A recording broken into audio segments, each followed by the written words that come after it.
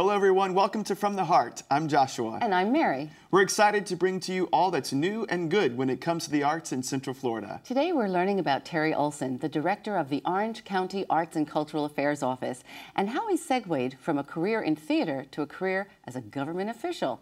Terry, Yay. I'm curious to ask you, what were you like as a child? I was probably precocious. I like to show off. I wonder why I went into theater. So you went into theater, but then somehow you went into government. You want to tell us that story? Sure. Well, I had produced and been involved in managing SAC for 21 years. Been in this community a number of years, and in the course of our bringing in experts to help with developing, we did some career counseling as well, and I had this vision of somebody flitting into this meadow and creating an event, and the people from the village come out, and they're a better village afterwards as the person goes off, and realized that I wasn't crazy about owning things. I liked starting things and getting them going, and I had been involved in starting the Fringe Festival and the Orlando Theater Project and numerous other things around town. So I got some friends together to say, I'm thinking of leaving SAC, where I've been for 21 years, and going to this new thing that's starting, what became the Arts and Cultural Alliance.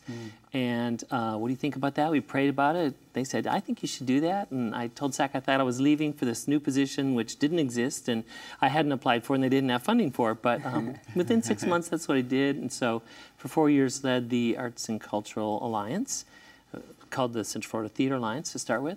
And then we saw that Orange County had a task force looking at arts and culture, and I stuck my nose in there to see what they were doing, and like, we don't need another bureaucrat in our community.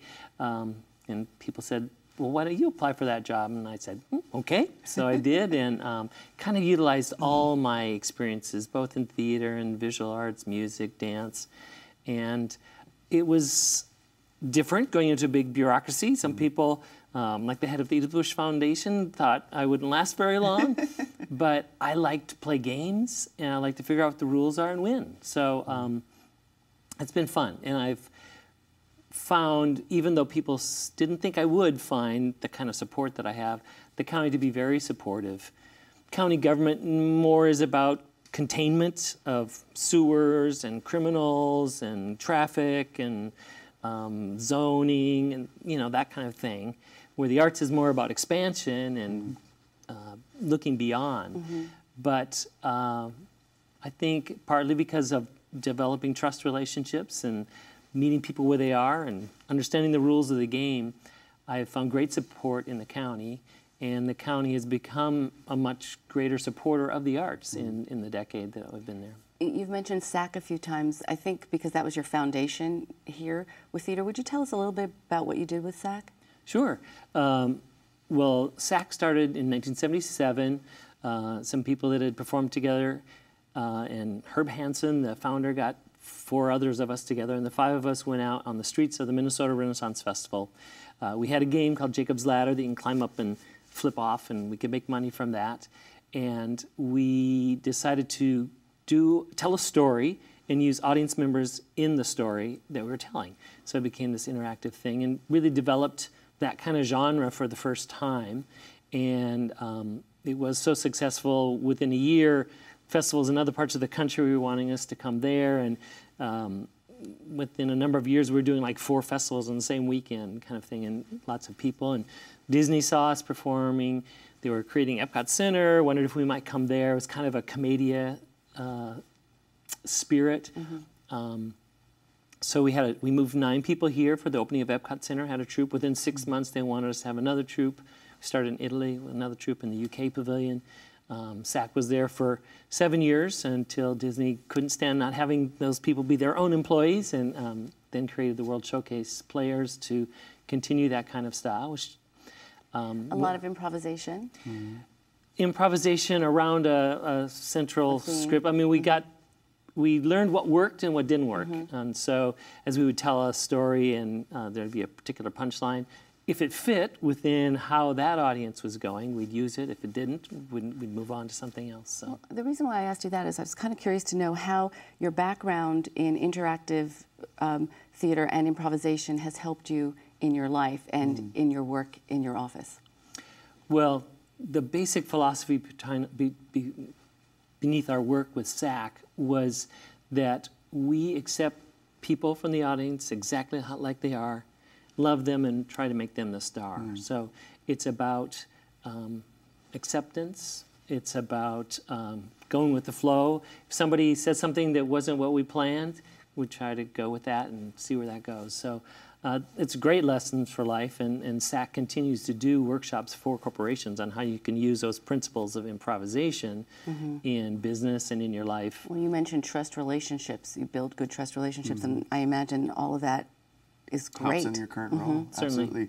Yeah, and it's just a reminder of how many things are taught to us as life lessons through the arts, like confidence and self-esteem and acceptance and conflict resolution and so many wonderful things. But I'm curious, in your current role, there is a lot of things that you have to do that maybe you don't like to do. What are some things you don't like to do?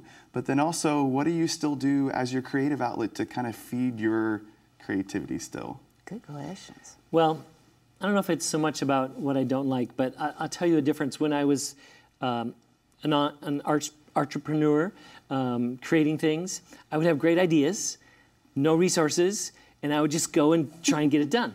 Now, if I have an idea, there's a lot of resources that take a long time to access and lots of memos and paperwork and presentations. But then it can get done with a higher level. So I think that's a difference. But I can't say that I don't enjoy that either, because I do like justifying about finding the ways to explain to someone who doesn't understand why this is important. Is that where you get to be creative? Yes, but also I think in my role, I call myself Orange County's Chief Arts Instigator. I love that. Because I have kind of the platform where I can try to get the arts groups together. For instance, when the Shakespeare Theater was doing Nicholas Nickleby, this huge production of a Charles Dickens work that's rarely done, it's like 6.5 hours. It was great. We were able to get all the community together and say, hey, let's celebrate Charles Dickens this year. So other people did Charles Dickens productions or things inspired by Charles Dickens, or a Dickens Discovery Walk, or a Dickens Trivia Night, Drawings. Or drawings, exhibitions.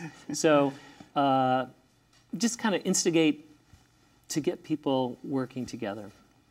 And how do you feed your creative soul still, outside of the job? Well, I think I get to feed it in my job, in doing those kind of things. I mean, personally, I've been the person creating the trivia nights, which I have great fun taking themes from Charles Dickens' novels or life and the issues of his times, relating them to something current. So I can ask a current question about Sunrail, and then tell a story about how Charles Dickens was a hero in a train accident, things like that. And that's great fun. I love doing that. Nice. And Terry, I can tell you, you're one of the most influential people in this area. Whenever you hear about arts and culture or new things starting, or I need advice on something, I always hear Terry Olson's name. So thank you so much for sharing, just in this segment, a few things about yourself and what has got you to where you are. And when we come back, we're going to find out a little bit about the future, about what Terry thinks is going to be happening in Orlando in the arts and what he hopes to be happening. Thank you for being here.